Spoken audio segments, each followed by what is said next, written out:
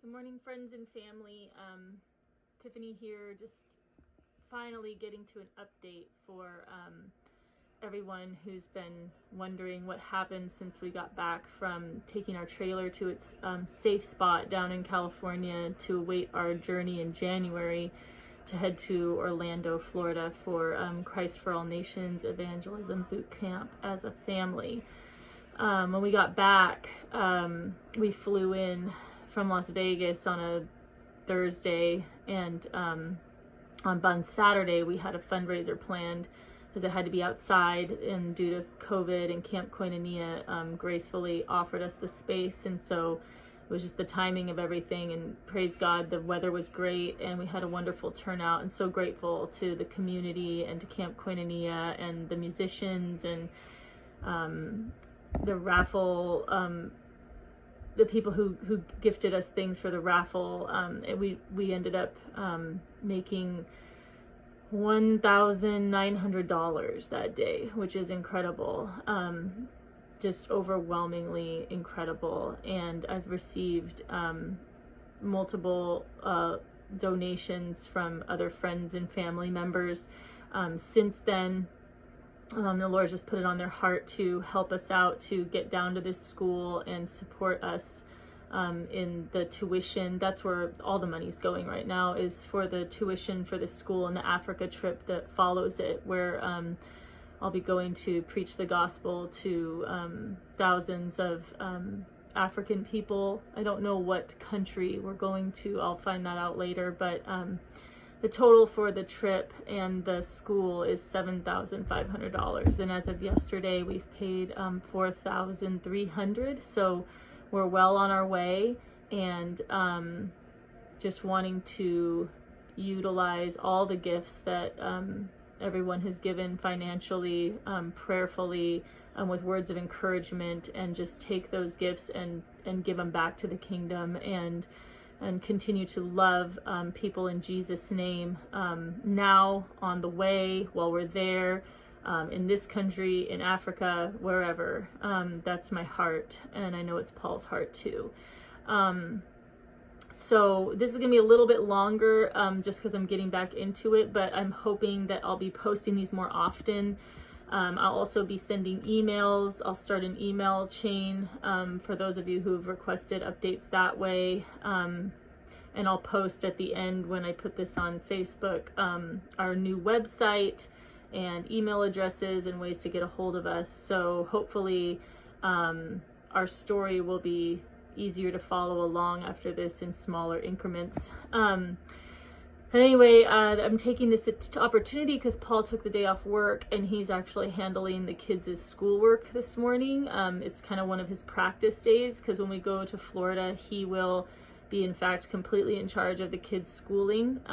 We are hoping that we'll be online schooling, and so today he's kind of getting comfortable again with how assignments are, how to turn them in. So I've had a good amount of time this morning to pray and be with the Lord and study and just get filled up spiritually. And so I thought, well, I'm all alone, I can send this update. So I'm studying the Torah, and I'm in Isaiah 40 as the Haftarah part of the Torah study. I don't know if I pronounced that right, but it was cool how the Lord led me to these different scriptures within Isaiah 40 and 41 to kind of lead me through this update. And so I've got 3 scriptures, and he just kind of told me to say what's been going on regarding that. And so I'm going for it, because how can I go wrong when he's in the lead, you know? So Isaiah 40, 29 through 31 says, "He gives power to the weak and strength to the powerless. Even youths will become weak and tired, and young men will fall in exhaustion. But those who trust in the Lord will find new strength. They will soar high on wings like eagles. They will run and not grow weary. They will walk and not faint." And that really spoke to me this morning, because I've personally been struggling with fatigue for a couple of years now, and just recently found out that I have a condition called ulcerative proctitis, which affects my colon as well as my lungs, and I have constant inflammation, and so that's why I'm so fatigued. And Paul, as many of you know, has dealt with gut issues for more than 7 years now. It's still are really undiagnosed completely, but he's on medication to make it able to work and live a life. And so here we are looking at packing up our whole family and living in a 1980s trailer with an old truck, heading across the country to go live in, you know, Orlando, and with 2 kids, with online school, and oftentimes, you know, the enemy comes in and says, like, you're not going to be able to do this. You're too weak. You get too tired. There's too much to do. There's too many unknowns. And so scriptures like this, where you just look at the promises, and it says he gives power to the weak and strength to the powerless. And that's what we feel like. We feel weak. We feel powerless. But yet every day we're given the strength that we need. Every day we're given the power, his power, to do whatever he's asking us to do. And the interesting thing is he's not just asking us to leave on December 30th to head down to Florida to go do this. In the meantime, he's asking me to cook for dinner church, or to take that call from a friend that's having a hard day, or to take the time to really hear my children, and to put aside everything to focus on their schoolwork, and to throw myself into worship on a Sunday morning. And if I just stay right on that day, that moment, like this video right here, I have joy. I have peace. I'm not overwhelmed. I'm not like, oh gosh, I have to help my kids with the school, and then we better get through this because then I have to. It's not like that. If I literally just draw on his strength and say, this is what he's asking me to do in love for the person in front of me, for the task in front of me, for myself sometimes, like this morning, praise God, I got to be up here for an hour and a half and just get filled up. It's true. I'm running and not growing weary, and I'm walking and not fainting, even with this physical health condition. I'm seeing it in Paul too. So it's just so encouraging. I hope it encourages you guys too. The next one is Isaiah 41, 8 through 10. But as for you, Israel, my servant, Jacob, my chosen one, descended from Abraham, my friend, I have called you back from the ends of the earth, saying, you are my servant. For I have chosen you and will not throw you away. Don't be afraid, for I am with you. Don't be discouraged, for I am your God. I will strengthen you and help you. I will hold you up with my victorious right hand. And I have to really cling to that chosen part. He says it multiple times in there. I'm chosen. You are chosen. I have chosen you.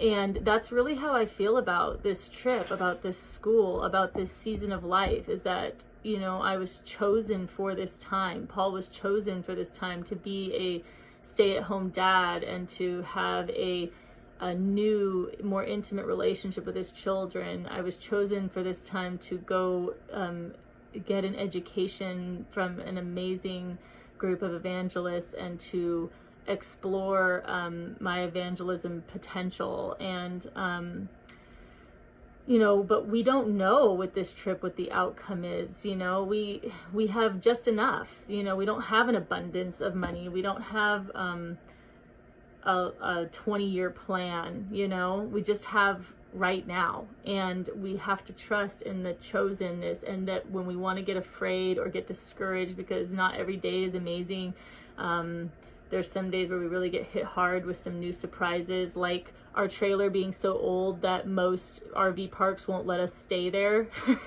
for longer than 2 weeks, because you know, they just have those stipulations. It's like, oh, I mean, that's discouraging, but it says, do not be discouraged, for I am your God. I will strengthen you. I will help you. I will hold you up with my victorious right hand. And just don't allow those thoughts to perpetuate and to, oh, what are we going to do? What are we going to do? Well, we're going to trust, and we're going to trust in this. And so far, the the seas are still being parted and we're just walking this path. It's faith, you know, it's strengthening my faith. And then lastly, I call this the clincher. It was just like, 41:20. I am doing this. This is the Lord. I am doing this so all who see this miracle will understand what it means. That it is the Lord who has done this, the Holy One of Israel who has created it. And if any of you know anything about Paul and I's story, about our walk, about our marriage, about our children, about our financial issues, you already know the miracle that it is that I'm sitting here talking to you guys, that we're being sent on this mission. There has been hundreds, if not thousands, of miracles that Paul and I could not have conjured up or planned. You know, if anything, we've done everything wrong except for pray, stare at Jesus, ask him, give him, surrender to him, everything along the way to the best of our ability at the time. And so when other people are fearful for us or have questions and don't quite understand how is this all working together, he's been prompting me to point to the miracles that have paved the way for us to go on this trip. Like, well, I'll go into that another time. But so it's already been a miracle. I pray that as we go on this journey, and then many of you will come with us via the internet, via email, via, prayer support, financial support, that we'll just see more miracles, because that's what this is saying is, you know, as we go through mountains and valleys that we're sharing with you all and experiencing ourselves, if we just keep our eyes on him, on the way, the truth, the life, the love, that is the whole point of this journey, is loving people, letting them see the love of Jesus, and bringing his peace to the world. We will all see that it is him who's doing this, and we'll see the miracles along the way, and hopefully all of our faith will be encouraged, all of our trust will be encouraged. And so that's where we're at. Like I said, I'll post a website, I'll be on Facebook, I'll send an email. This is the beginning. I'm just being obedient. Thank you for listening for as long as you have, if you've listened to this whole thing.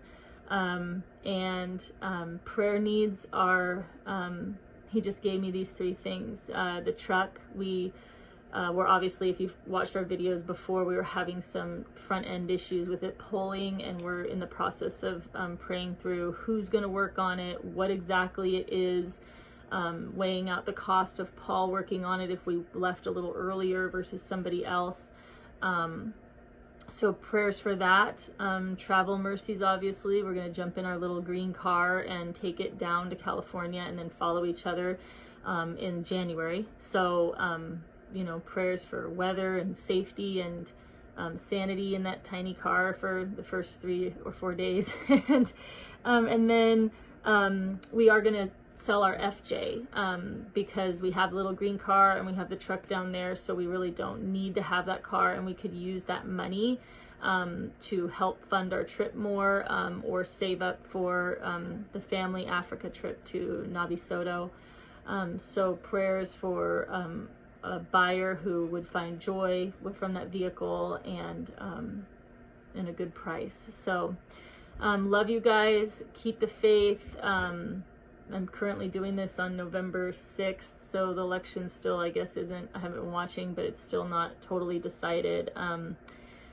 And so we all are under stress and pressure of election and COVID and holidays, and but you know, love prevails. Let's just keep today our next indicated step, loving the person in front of us, loving the Lord who created us, loving our neighbors as ourselves, which means loving ourselves in his great name and through his eyes. And let's just keep it simple right now, which is how I think he designed it. So thank you, thank you, thank you. I look forward to sharing with you more in the future, and be praying for you guys as well as I watch your Facebook feeds and see the challenges life has coming your way. Reach out if you need anything, if you need prayer, and and I love you.